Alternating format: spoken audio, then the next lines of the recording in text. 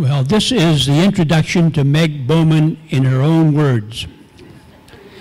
Meg Bowman grew up on the prairies of North Dakota.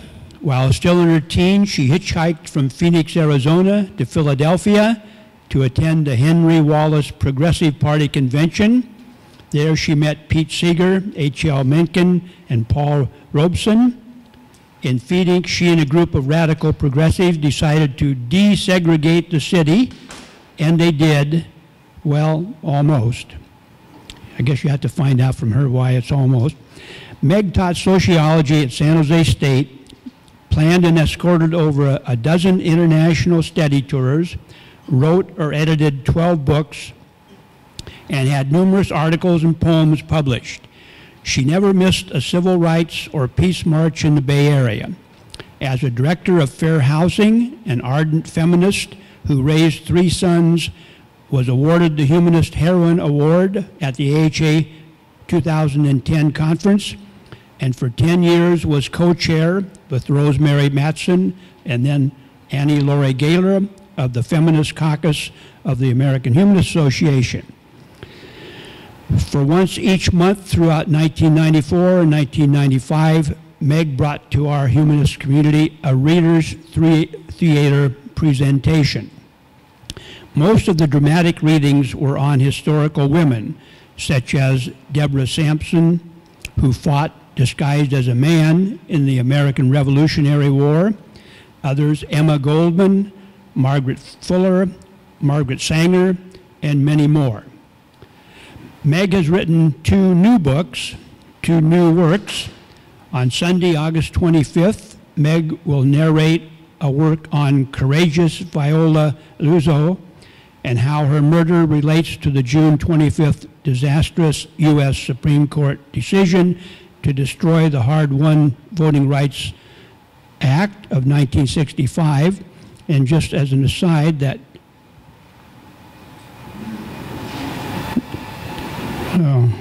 okay, we'll move on there.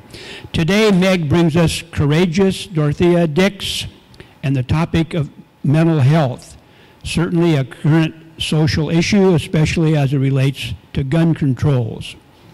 Once a teacher, always a teacher. So Meg, who was Dorothea Dix?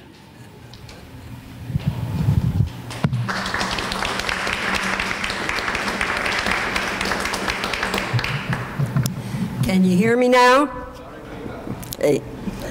Yeah, today we're going to take a brief look at the life of a courageous woman who initiated humanitarian social change on behalf of the mentally ill.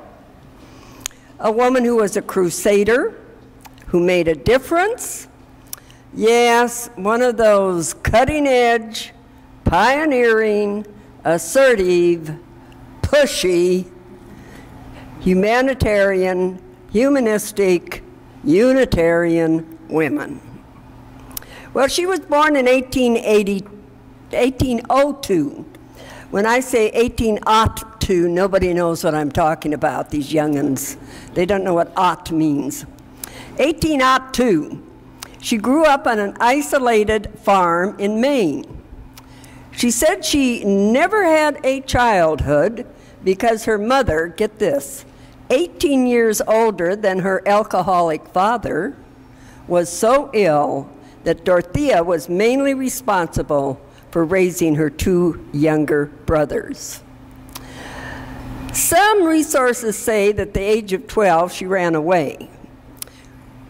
But at any rate, she went to live with her wealthy grandparents in Boston, Massachusetts. Because her grandmother was very strict, Dorothea moved in with her more liberal aunt, where she excelled at school and became a Unitarian and a personal friend of Reverend William Ellery Channing. He's a big deal with the UUs. Although mostly self-taught, Dorothea was precocious and started teaching at age 14 at a school in Worcester, where she taught for 3 years. Education for girls was limited, so at age 19, she opened a girls' school in Boston and published a textbook and a book of poetry expressing her beliefs. Now, Dorothea broke off an engagement, and she never married. All of her life, she suffered from incipient tuberculosis and malaria. And the TB forced her to rest, but she continued writing books. She wrote a lot of books. In 1831, she opened another school, and after 6 years of teaching, she was exhausted. So under doctor's orders, she went to England to live with a wealthy Unitarian family for a year. Well, back in Boston, her grandparents had died, so she had an inheritance, relieved her from the need of working, and she did not regain her health until 1841. And that is the year she was asked to teach a class to 20 women in the East Cambridge jail. Well, among the drunkards and the prostitutes, there were many women there whose only crime was insanity. Now, ancient beliefs, well, I know a lot of people who still have these beliefs, but the ancient beliefs that evil spirits, the devil, inhabited the body persisted. Historically, almost any kind of deviant behavior was thought to be caused by evil forces. Think exorcism. Think of the women's Holocaust in Europe when between the 15th and 18th centuries, hundreds of thousands of women were labeled witches and hanged, drowned, or burned alive. Think of the Salem witch hysteria. In the 19th century, Miss Dix found mentally ill women bound by chains, in iron cages, beaten with clubs, thrown in jail or prison, where they were kept naked with no heat and on the brink of starvation. Remember, jailers insisted, crazy people can't feel the cold. Dorothea Dix won a court case, and living conditions at the East Cambridge jail were cleaned up, and the women were provided heat. So after seeing the damp, cold, filthy quarters of the jails in Massachusetts, and so many women incarcerated only because of mental illness or deviance, or because a husband said his wife was crazy, any of you been married would probably be, well, Miss Dix started checking out other jails and almhouses in other states. And she went throughout the nation. There were 30 states at that time, but she went out throughout the nation, and she found the same dire conditions. So now it's 1841. There are only 6 hospitals in the nation that recognize the mentally ill as human beings. She has bouts of malaria, lung hemorrhaging, but this woman kept records and made reports to state legislatures. She wrote letters, she drafted legislation, she lined up political support, but she never, ever appeared in public. Women simply did not appear in public discourse. Politics was strictly by and for men, and usually affluent white men. In 1844, Ms. Dix proposed. She got 200 additional rooms for the Massachusetts State Lunatic Hospital, this is in Worcester, and despite bitter opposition, got funds for a new mental hospital, which was located in Trenton, New Jersey. And she called this hospital my firstborn child. You'll hear more about that later. Dorothea Dix is credited with the establishment of 110 facilities for the mentally ill, plus specialized schools for nurses. Now we come to 1848, and this is where our story will stop. In 1848, Ms. Dix established a school for the blind in Illinois. She wrote several books. She received a grant from the United States Congress for 5 million acres to be distributed for mental health facilities across the 30 states. Remember, it was in July 19th and 20th, 1848, that the first women's conference was held in Seneca Falls, New York. This was when Elizabeth Cady Stanton had the audacity to demand that women have the right to vote. Everyone gasped. And the only way that proposal passed, barely, was because Frederick Douglass made such an eloquent plea. You have to have the vote. Well, when Elizabeth's father, Judge Stanton, heard what his daughter had proposed, he knew she'd lost her mind. And he jumped into his buggy and dashed to Seneca Falls. The very idea of women voting, let alone active in politics, was ludicrous. It was crazy. It was insane. What's the matter with those women? Today, insane is a legal term, and we'll talk about that later.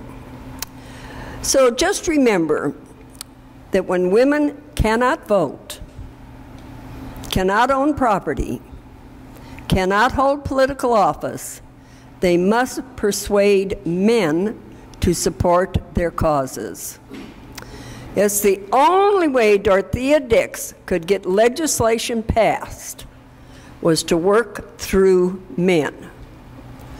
So our story today is just one story. It takes place in Raleigh, North Carolina. This is just one story. It's a true story.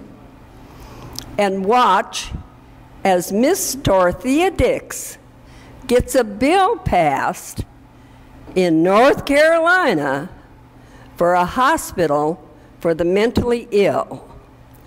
Now, I want all of you to use your imagination. This is a hotel room. It's at Mansion House in Raleigh, North Carolina. And we don't have a way to turn the lights off and on to indicate it's nightfall. There's a new act. We're going to see 4 acts. But so use your imagination. And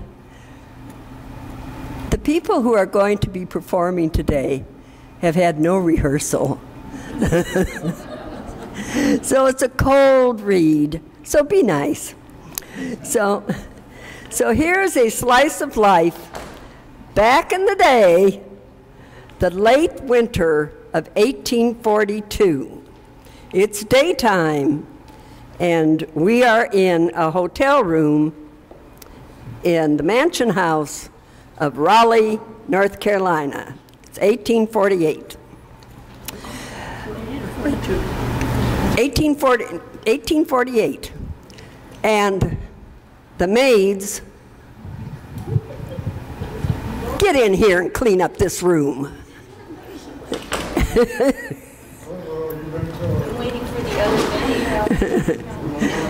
Okay. She's got the first lights.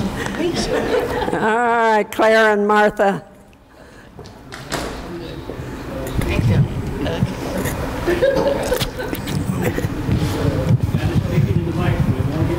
Right. Okay, Clara. All right. Them politicians we got here in this hotel ain't half as strange as that woman what's got that room. She looks like any other white lady to me, only she's prettier than most. She dresses stylish, too. What does a high yeller like you know about stylish dressing? I'm almost pure white. My mama was a high yeller, and my daddy was all white. And I be free, too. You ain't been set free more than 5 years, and you're talking like you was some kind of lady yourself. That white man that owned your ma and begot you ain't nothing but trash. So don't be putting on airs with me, missy. And if folks hadn't shamed him into setting you free, you'd still be a slave.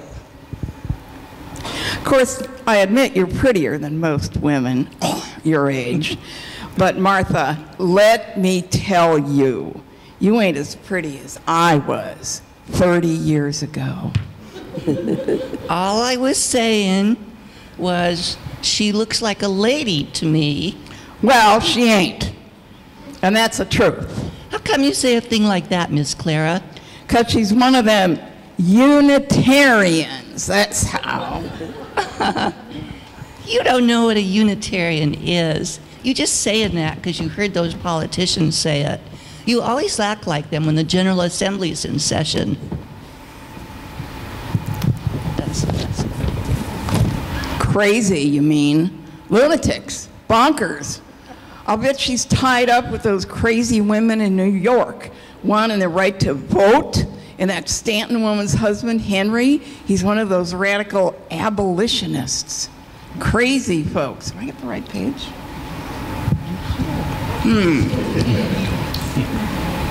It's all time out. Is this the right page? That's not the same.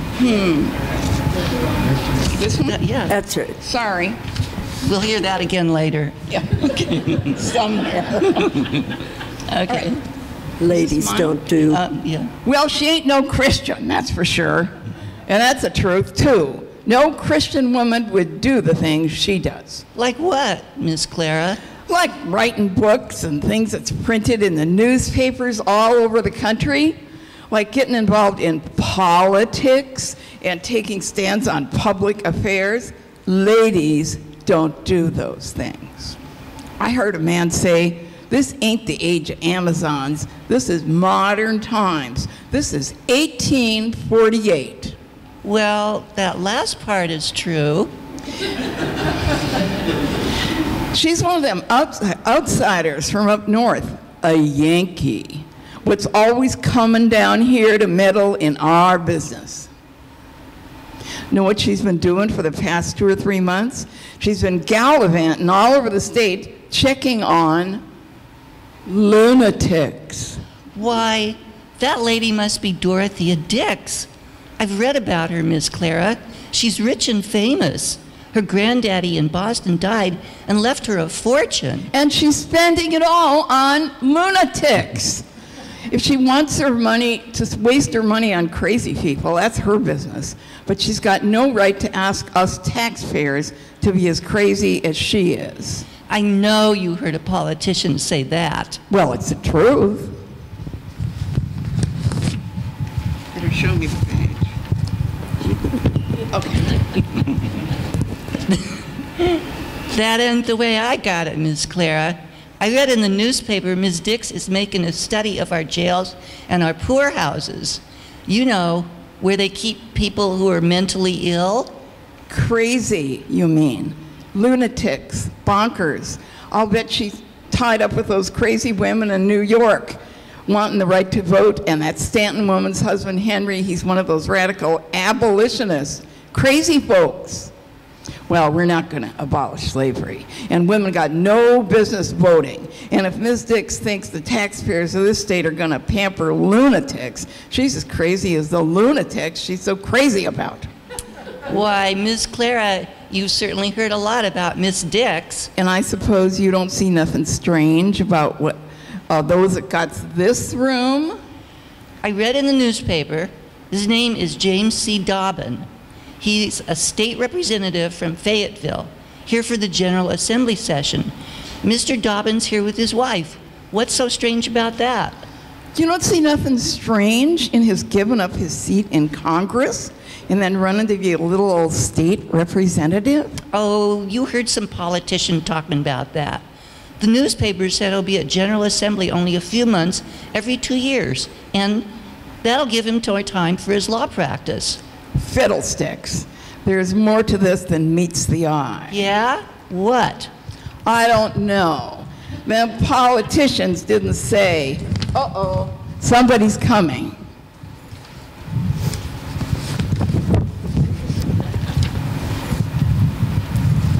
Is that it? No. Are we on? Oh, I beg your pardon. I thought you'd be finished by now. Are you sure? Thank you.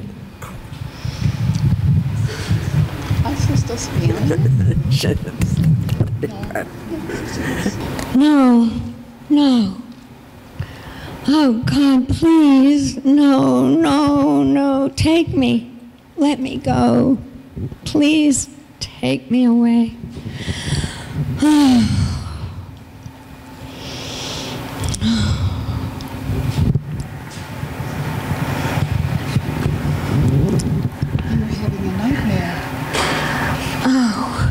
Who are you? And what are you doing in our room? I'm Dorothea Dix. Hold the mic right up to your mouth. I may have to read her script. It's different. Our room. Our room. You have a fever. Oh. Right up to your mouth. Yes. My husband, James C. Dobbin, of Fayetteville, and I are staying here. Open your mouth and stick out your tongue. Open your mouth and stick out your tongue, dear. Well, wait a minute. You're on Dorothea. Where is he?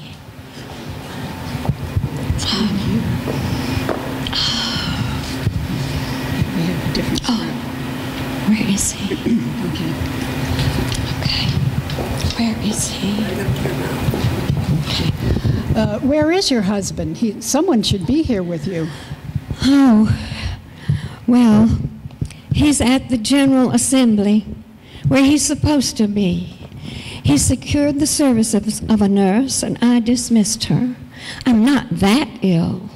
My dear child, I am a nurse, and you are that ill, and you know it.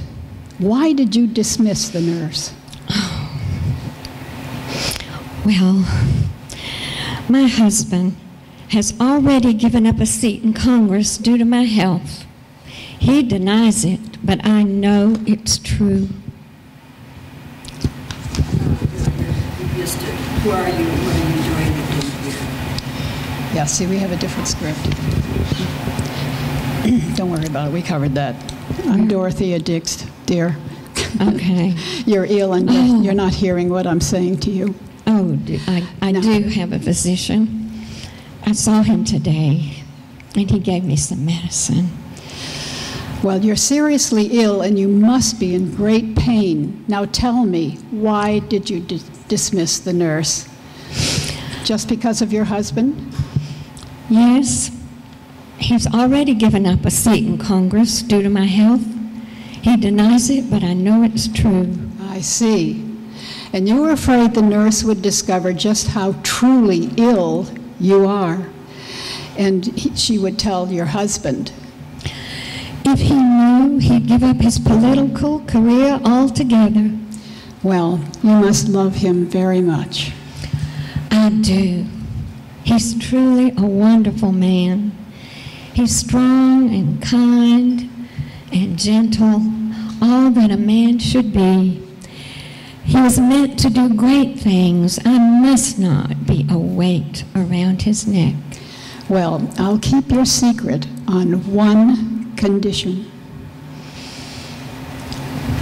I'll do anything. You must let me be your nurse. Oh, I couldn't do that. You see, I couldn't pay you. I would have to get the money from James, and then he'd know. My dear, my grandparents left me more money than I need. I will be paid by the joy and happiness that come from helping those in need. Now you stay where you are, nice and warm, while I go to my room for some papers. I'll work on them right here. What are you writing? I've written a document for the General Assembly, and I'm checking it for errors. Gentlemen, I'm in here, in Mrs. Dobson's room.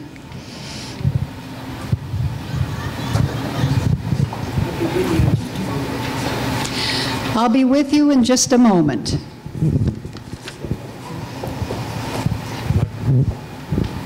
Don't bother, Miss Dix. Take your hat Don't bother. We're a delegation from the Whig Party, and we support your bill.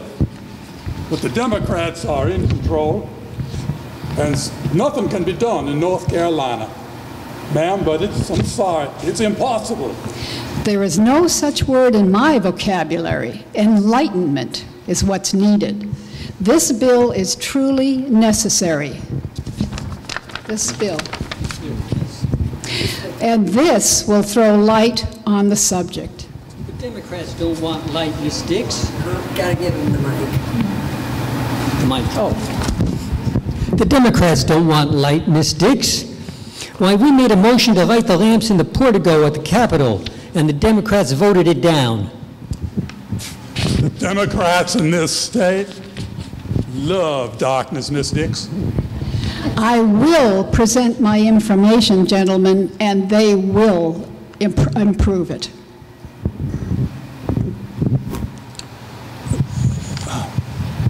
That's me, excuse me. John W. Ellis is the leader, and he'll shelve it. He's committed to railroads, not hospitals. I'm sorry, Miss Dix. You'll never get it past him. It's impossible to get the bill passed in this session.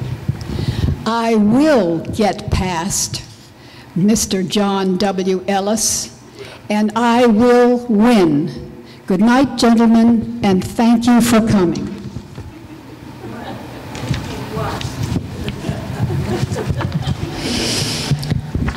Who were those gentlemen? My dear, you should be asleep. That was a delegation from the Whig Party. I asked them to call regarding some legislation I want passed. Is that what you're writing? A bill? No, this is in support of the bill. And I want the bill passed by the General Assembly. This is called a memorial. May I read it? Oh, my dear, there won't be time. I'm expecting a delegation from the Democratic Party at any moment. Copies of this memorial must be made and given to the legislators right away. Otherwise, I won't be able to get the bill through this session. Will you read me part of it until the delegation arrives? Oh, all right, and then I'll give you a copy later. This is what I wrote. Gentlemen, I respectfully ask your attention to the subject herein presented and discussed, and solicit your prompt and favorable action upon the same. I come not to seek personal claims, nor to seek individual benefits. I appear as the advocate of those who cannot. She's got it. She already added that. Go back.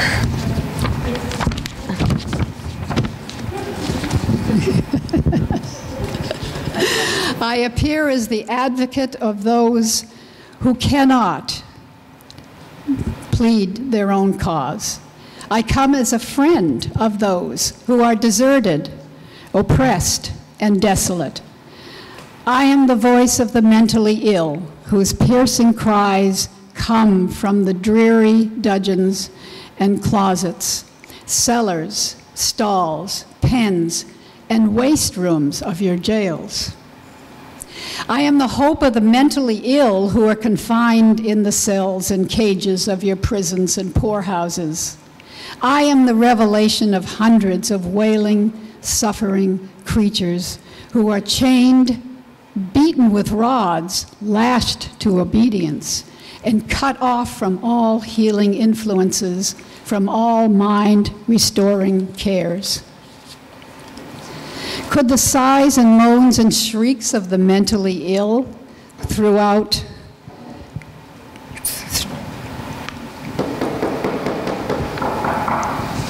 Gentlemen, I'm over here.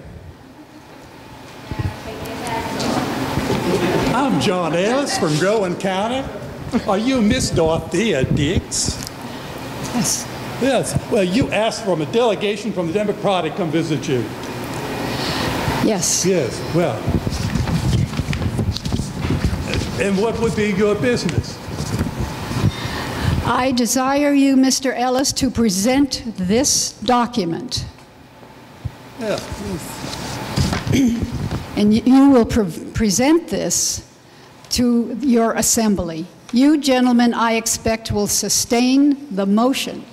And I expect you to print enough copies so that each member of the assembly has a copy. And I need several copies for my personal use. You do? Oh. You do, yes. I'll introduce it, Miss Dix, but it'll die in committee. You know that the Whigs are supporting this only for political gains. Mr. Ellis, is that why you Democrats are against it? You too can make political gain, as you put it, by merely supporting it? Well, Miss Dix, I will introduce it, but that is as far as I'll go. Gentlemen, thank you for calling.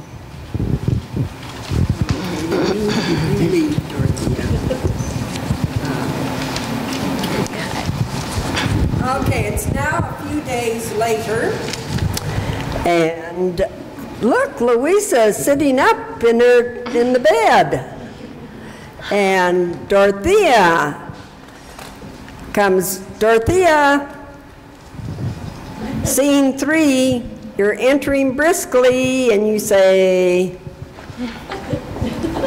"Louisa, how are you feeling today?" Louisa, how are you feeling today? You got to put the mic up to your mouth. Louisa, how are you feeling today? Dorothea, when you're around, I always feel good.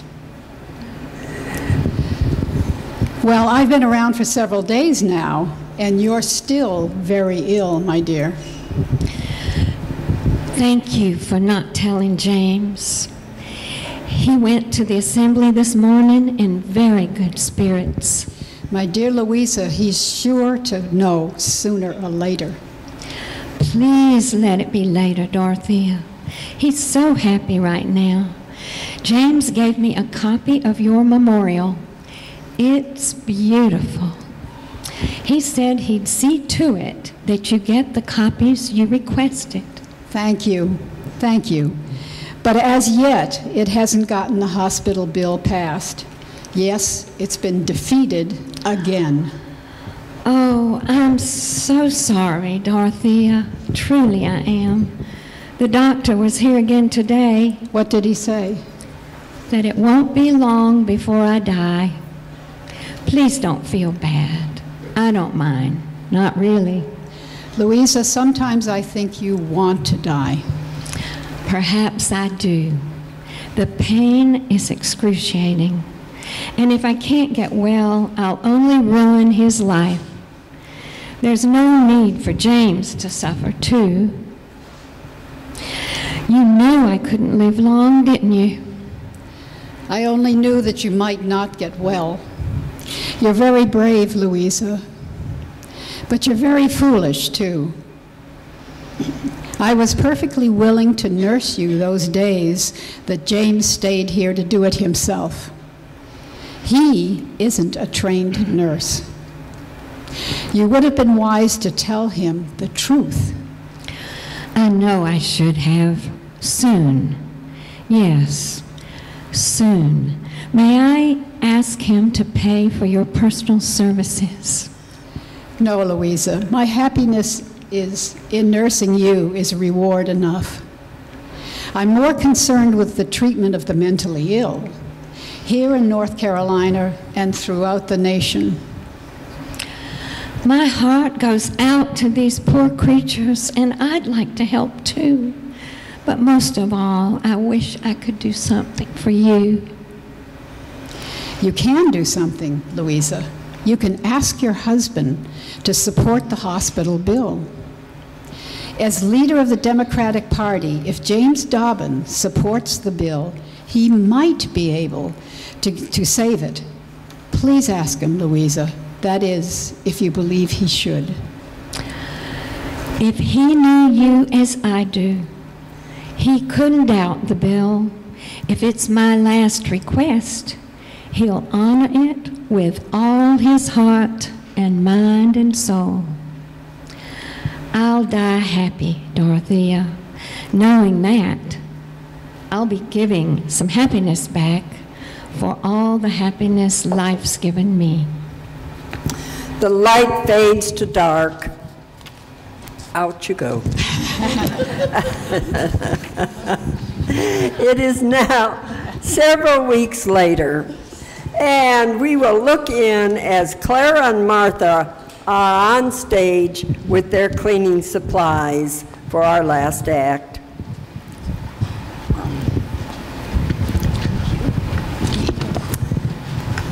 Wonderful job. And Clara says,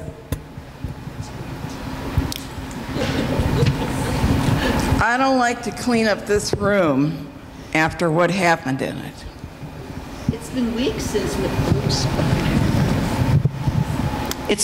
since Miss Dobbin died in here. The debt can't hurt you, Miss Clara. She ain't dead, Martha.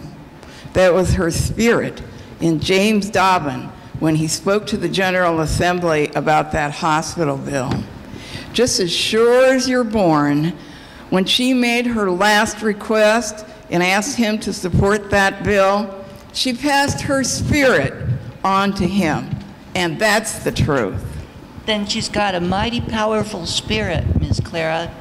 They say there wasn't a dry eye among the politicians when Mr. Dobbin quit talking.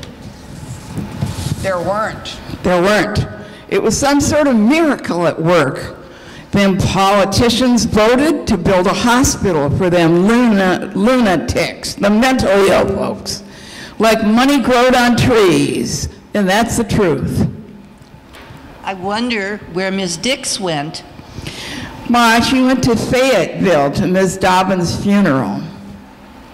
I mean, after she came back and the General Assembly adjourned, when she checked out of that room. To another state to build hospitals for those those poor people that are mentally ill. Maybe this country does need more mental hospitals. After all, this ain't the Dark Ages. Why? Now it's 1849. The newspapers say Miss Dix is a good Christian, Miss Clara. Of course, she ain't a member of the true faith like I am, Martha. But I guess she's a good lady just the same, even if she is one of them Unitarians.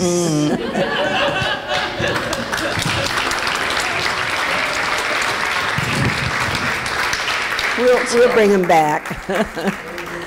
Well, shortly after Miss Dix got her hospital bill passed in North Carolina, Dorothea Dix got a bill passed in Washington for a mental hospital for Army and Navy men.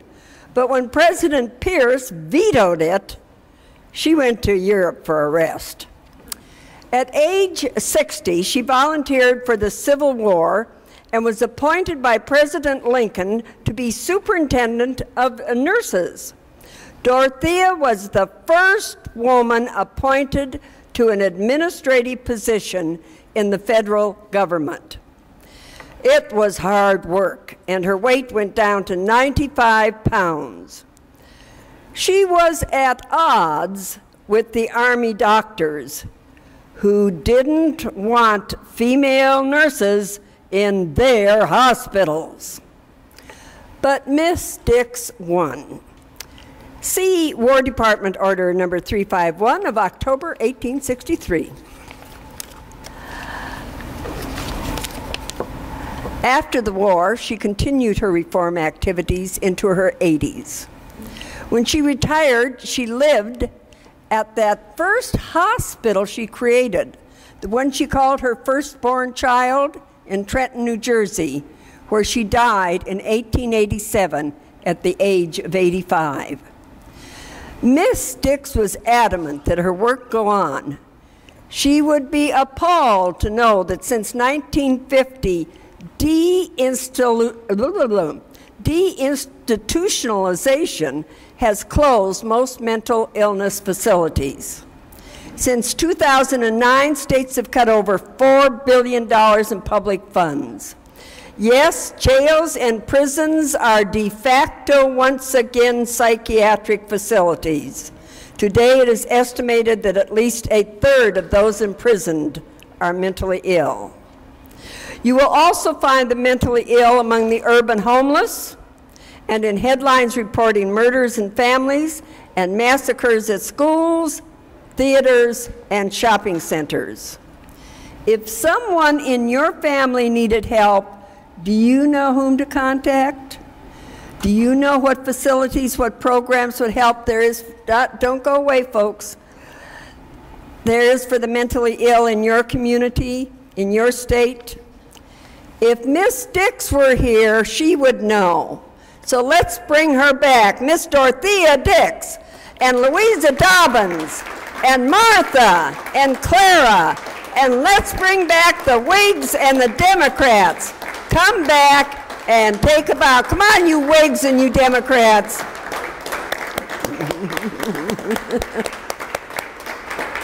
Thank you. Okay. For a cold read, you did darn good. Yeah, you all get an A for the day. I didn't get to change in my other blouse. Ah! So, well, anyway, you did just fine. Thank you so much. I'd really like to make an announcement after this is over about our own urban homeless. There's an event coming. Why don't you do that right now? Okay. Can you find a mic? Here's a mic. Okay. Thank you very much. Okay. Hi, in the spirit of this production, I'd like to announce that there's a group that's forming in Palo Alto called Stop the Ban.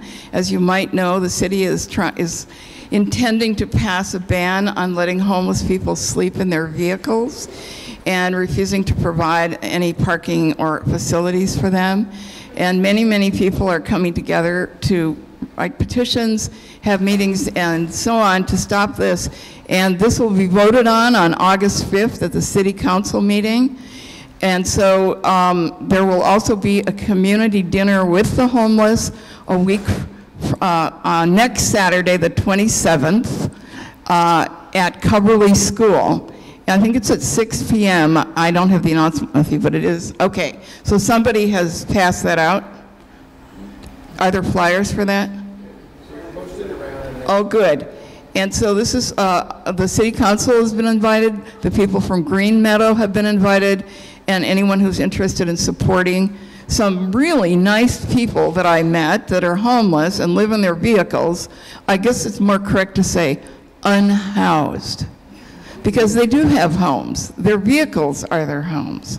So if any of you have the will to support that, you would be very welcome at either of these events, Saturday's dinner with the unhoused, or Monday night's City Council meeting on August 5th to vote on this issue. Thank you. Thank you, Clara.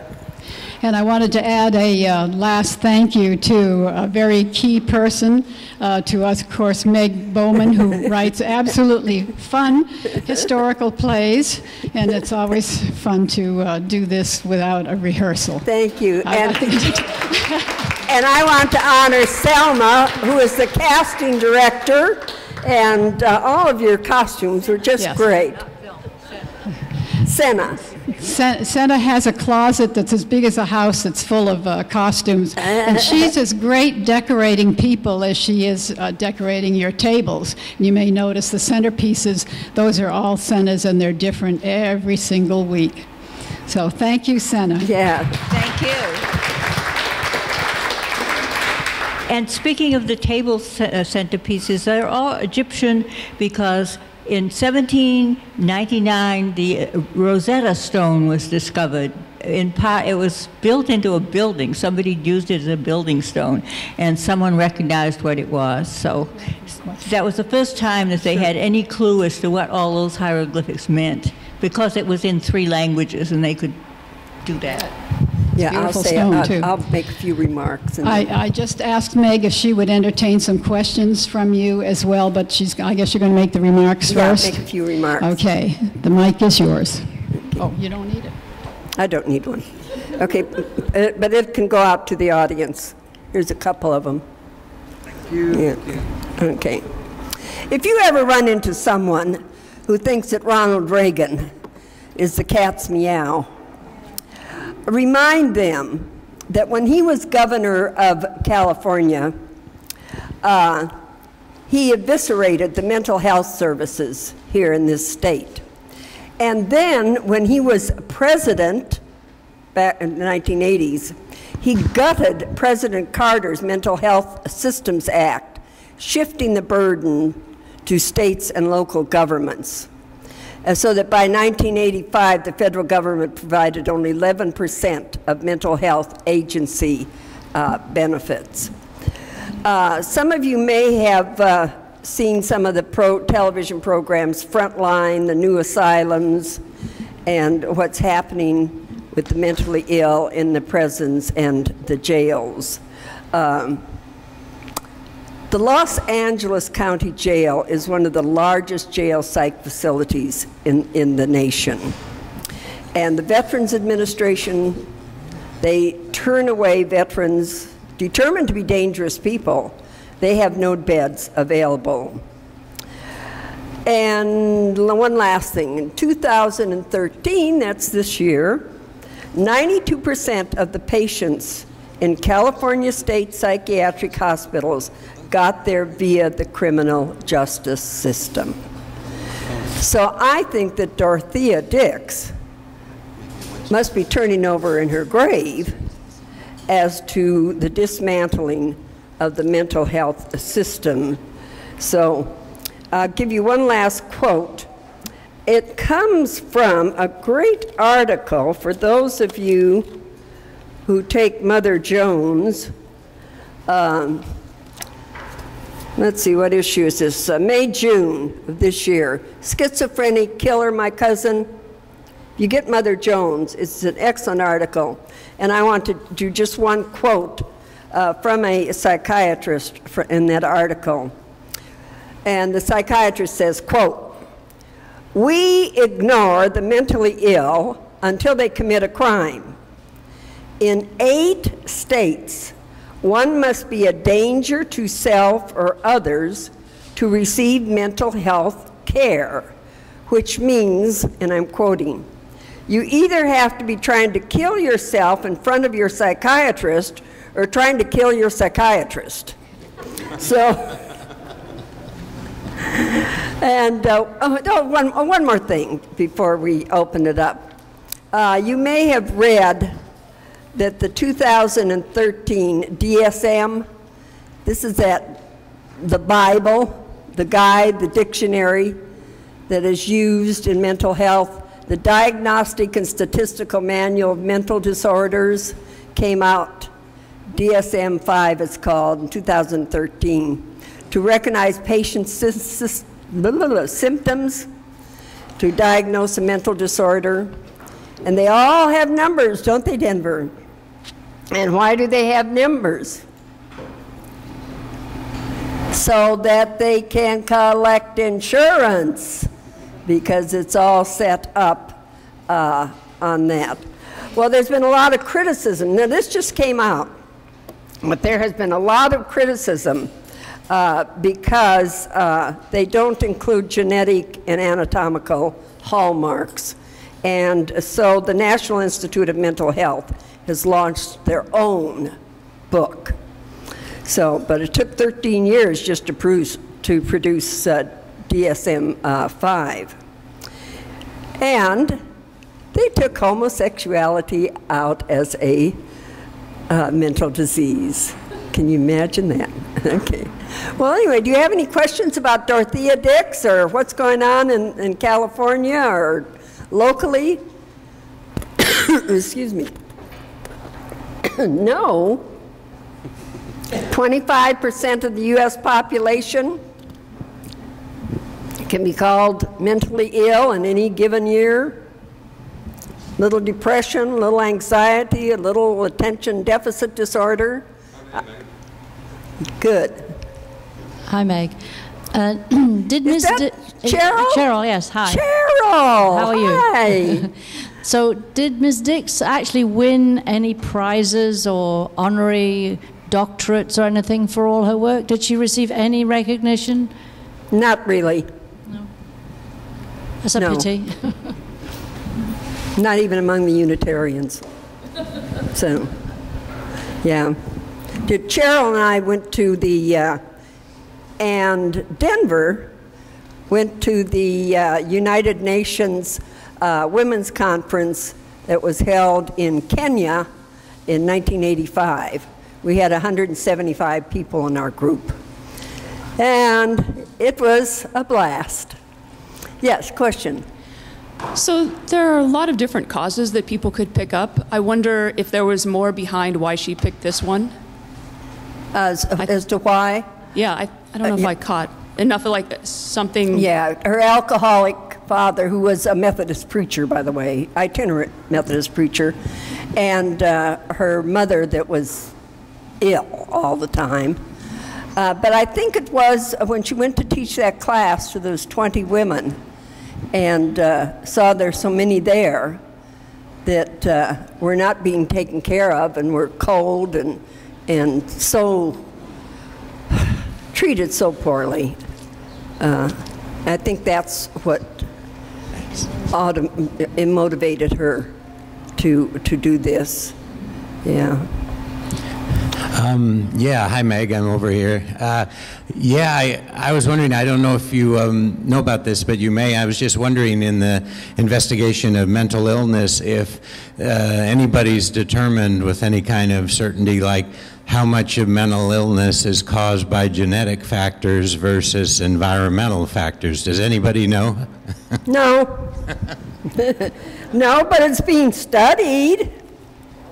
So, one thing I thought was interesting, Denver put me on to 2 books. These are 1950 books, Madness, the Invention of an Idea, and Madness and Civilization. And one thing which I thought was interesting, going back to the Renaissance, in England and Scotland, they would round up crazy folks and put them on a ship and send them to other countries. Sometimes it was called a ship of fools. You heard that phrase, ship of fools? They would, people would pay this was as an entertainment. And sometimes they just dump them in the other country. So then a month or so ago, I pick up the San Jose Merc, and I read an article that the state of Nevada had rounded up over 1,500 of their mentally ill folks and given them one-way tickets to Northern California and a couple to some other states, and just dropped them off. No references of where to go, no money, just dropped them off. Hello? Isn't that terrible? Yeah, we ought to do something about those people over there in Nevada. Okay, any other questions? Yes. Where? Yeah, I'm here. Uh-oh. Okay. Hi. Hi. Let's might comment on the very last thing. For several centuries, Poland used to be Europe's favorite dump for oddballs, but anyway, I was struck by the dresses that were worn, especially by the women that would be going out in public. They're very dark dresses, they're very long and so forth. They look like 19th century hijabs. But however, what's missing in a lot of her dress that was prevalent at that time were hats and veils. There were what? Hats and net veils. The net veil continued all the way until about the 1940s. So, yes. And then it almost looks like a westernized version of a hijab. Yeah, hats with veils. So yes, as I speak or as we sit here today, in France there are riots going on because a Muslim woman in her traditional outfit. A policeman asked her to raise her veil and provide identification, and the husband attacked the policeman, and the entire community rose up, and there are riots going on now because of that. Yeah. Here. Yeah, over here. Yeah. I think I might have the title wrong, but it's a movie, One Flew Over the Cuckoo's Nest, yes, with, I think, Jack Nicholson. I'm trying to remember the author of the leading female actress, but I can't come to mind. But I was just wondering, does that movie kind of represents a little bit of what insane asylums used to be way back? Oh, yeah, there were a number of movies, The Snake Pit, and that scare the bejesus out of you. Yes, it has a long history, and we have a long way to go, for sure. We're not even, you know, I bet every single person in this room at one time was crazy. One time was nuts, you know, a broken heart or death in the family or whatever, and you were just out of it or whatever. So then how do we do that? Just the trials and tribulations of life, and those who are just a little bit, and those who are seriously mentally ill. Say 1 in 5 families has someone with a mental illness. Those are the statistics. Yes. I'll bring the mic to Ann in a minute. I'm over here. Hi. My question is, I may be remembering wrong, but it seems to me that back when they started getting rid of the mental hospitals in California, one of the reasons given was that there were so many involuntary committals to the mental hospitals. Could you comment on that? Yeah, and then I remember when the patient rights movement was really big here, because so they said, well, you can only hold for observation so many hours and so on. Yeah. Well, I was wondering what you recommend that we do. You know, if the state of California was doing the right thing, what you think of as the right thing, what would we be doing to help our mentally ill? And what percentage of the mentally ill can be helped with current medication, or is that even the way to go? Yeah, the pharmaceutical companies, in my opinion, have the whole country by the Grotzmeyers. So they've got, I belong to Kaiser, and I don't care what you go out there for, they're going to prescribe a pill. Pop a pill for this, pop a pill for that, pop a pill for the other. And they have, as you know, they have all kinds of rules and regulations about not allowing generic and cheaper medication to be available. And so we are in the stage of a pill. No matter what you have, mental or physical, you're going to get a pill. So. Organize in the state of California to make sure we give whatever we can the best. Yeah. So, I don't know. She said, what can we do? Yeah, she's got it. So, but I don't know. It's not my field. I'm a sociologist, and I thought this was an interesting story for social change and how she had to go behind the scenes. She had to keep records. She had to get the right men. She had to manipulate to get the changes she wanted. But I don't know, are there any psych majors here that have some ideas as to what could be promoted? Another question, yeah. Abandon humanity. Yeah, very quick one. I'm with Kaiser.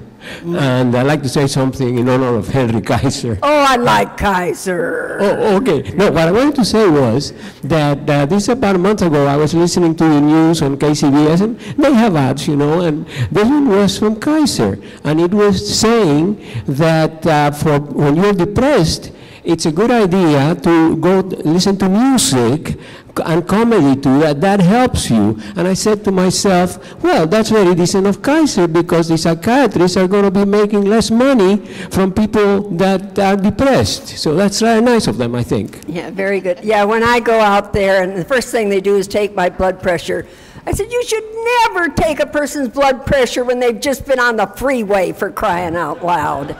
So.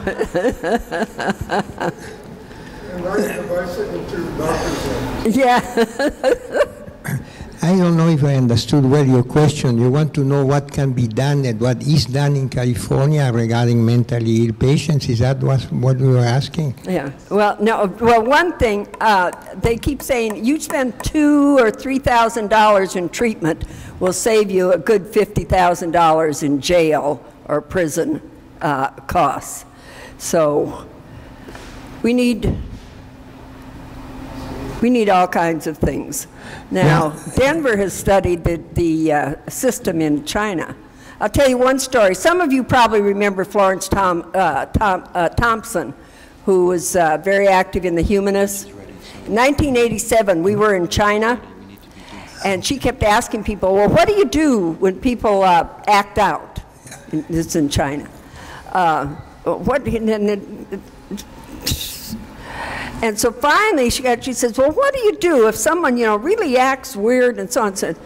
And this man says, well, we tell them to go home and behave themselves. I said, well, that's one way to handle it, I guess. Just go home and behave yourself. I'm sorry, go ahead. Sorry, lunch is ready, actually, so I'm giving a zero sign. So thank you very much. Okay. And to all the actors, too. So, go and eat and behave yourselves.